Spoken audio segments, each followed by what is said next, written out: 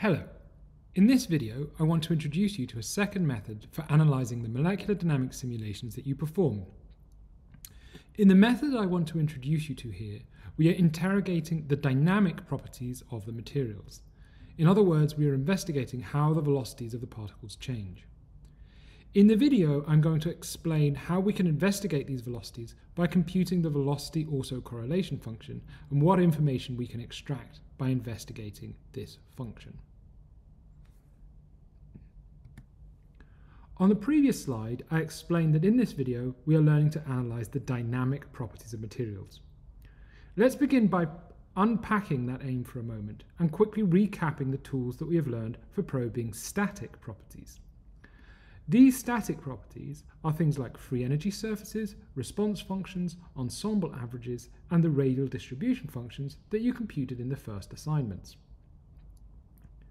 In the first assignment where you used ASE, you learned how these static properties can be used to distinguish between materials in their solid, liquid, and gaseous states.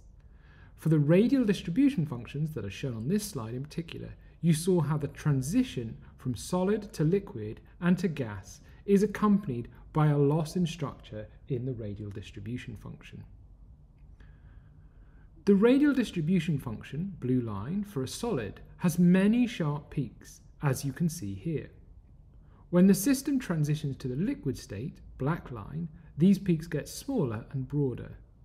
In the gas, red, the peaks are almost entirely absent and the radial distribution function is pretty much flat. These changes in the radial distribution function between the various states of matter reflect the different natures of solids, liquids, and gases that you probably learned about when you first started secondary school. As you learned all those years ago, the atoms in a solid are arranged in a regular and repeating pattern.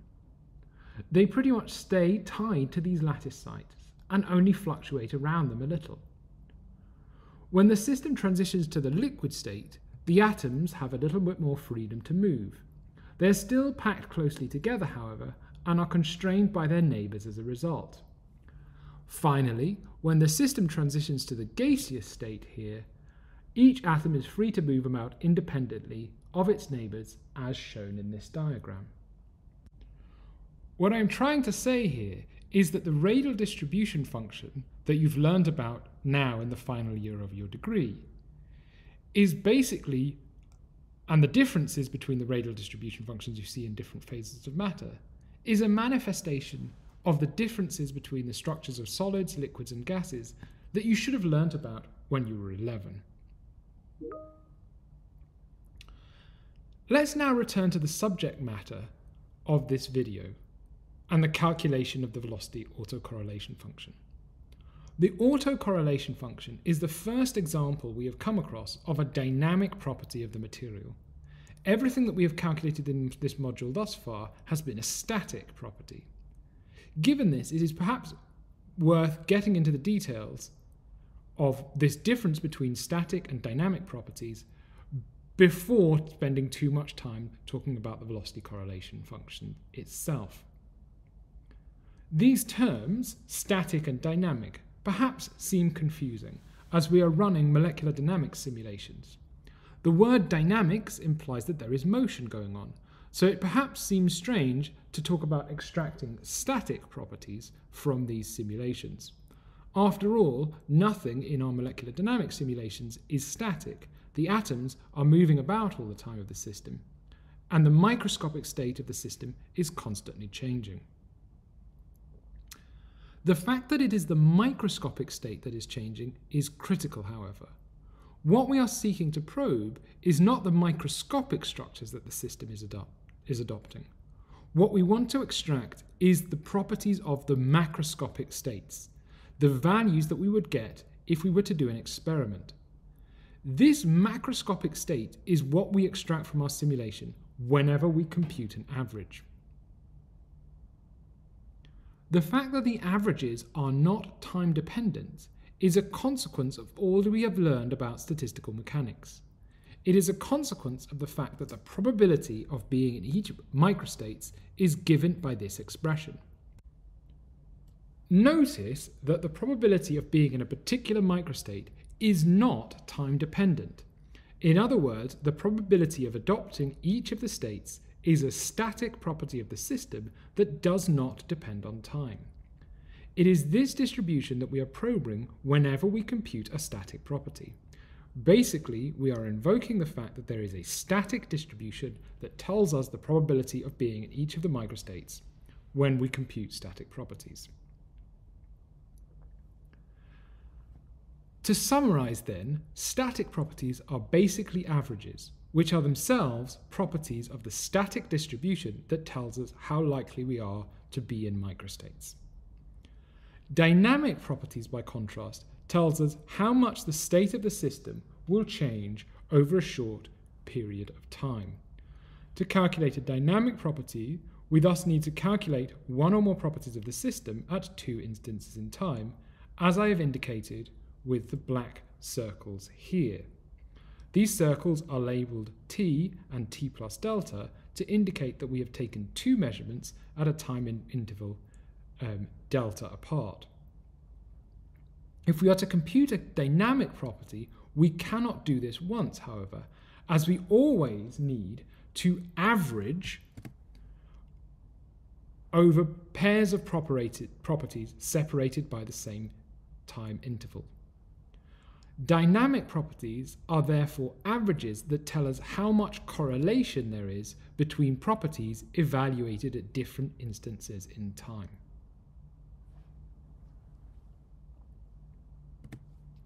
To understand why we might be interested in dynamic properties, let's ask a question. Namely, how do we recognize whether or not atoms are just vibrating around their lattice sites as we would expect them to do in a solid? In other words, how do we recognize if the atoms in a material are collectively vibrating along some mode or not? Let's clarify this question by showing what a single atom would be doing if it were vibrating along some fixed mode. The blue atom here is vibrating along a mode. You can see that this atom is just moving back and forth along some fixed direction in space. The red atom here, by contrast, is not vibrating. The direction it is moving along keeps changing. It is thus not vibrating along some fixed mode.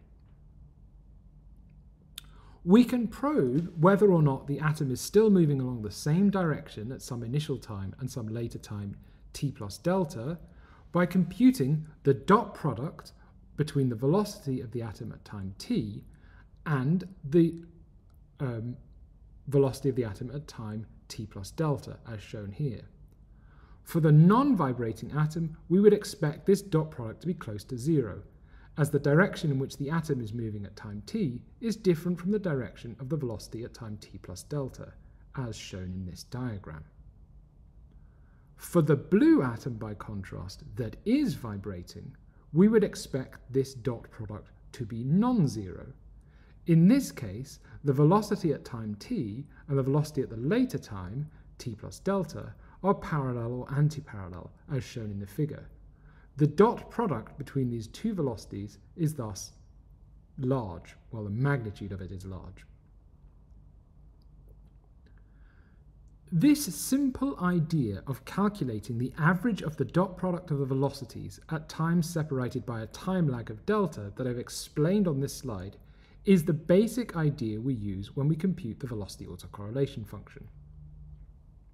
We can use this autocorrelation function to answer the question that I posed at the start of the slide, namely, are the atoms vibrating around their lattice sites as we would expect them to do if the material was in the solid state?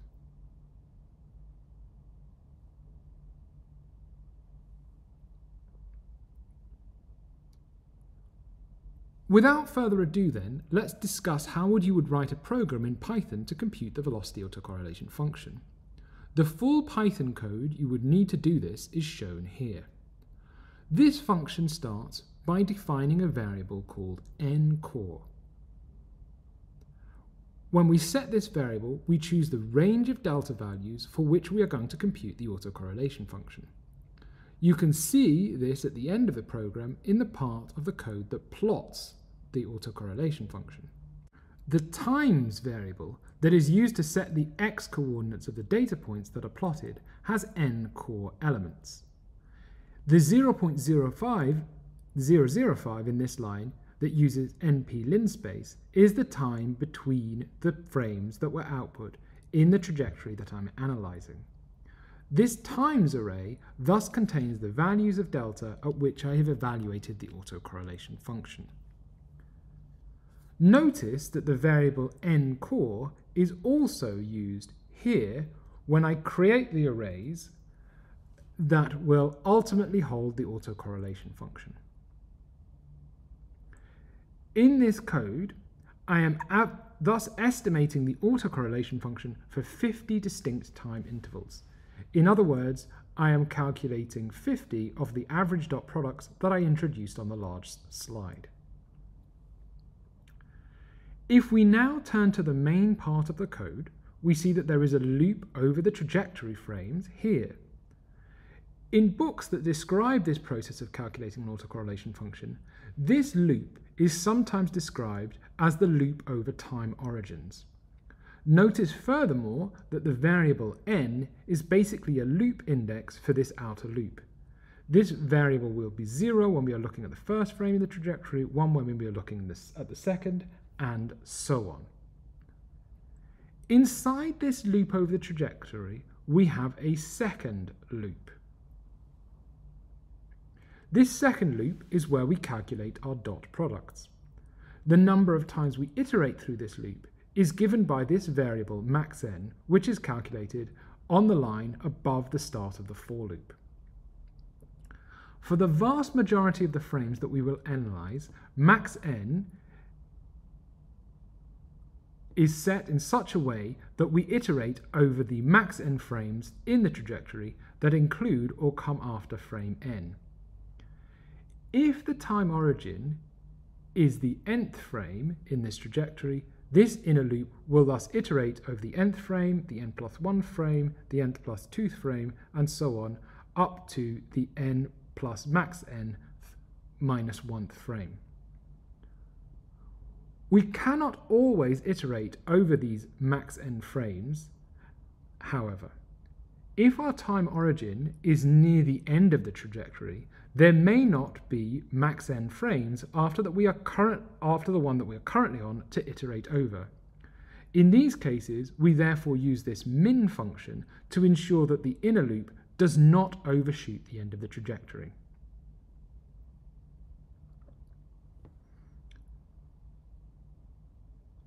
These two lines here get a 3 times the number of atoms long vector that contains the velocities of all the atoms for the 2 trajectory frames of interest.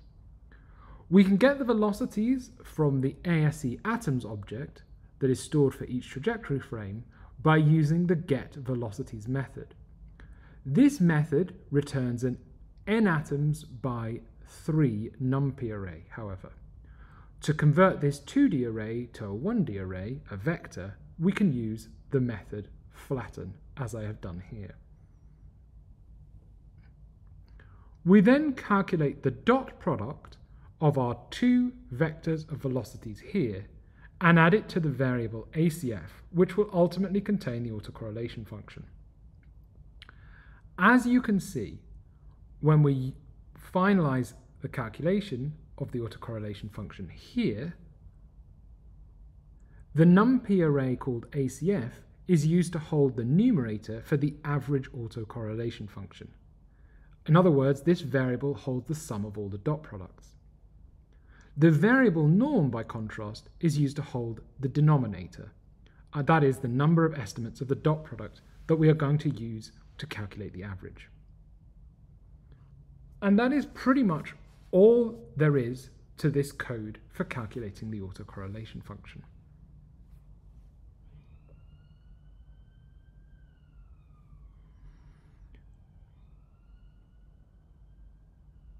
Let's finish by looking at what these autocorrelation functions look like in practice and thinking about how we can interpret what they tell us. On the left side of this panel, you will see the autocorrelation function for a solid material. In a solid, you would expect the atoms to vibrate around their lattice sites. In other words, you would expect motion like that shown for the blue atom in the cartoon that I've drawn here.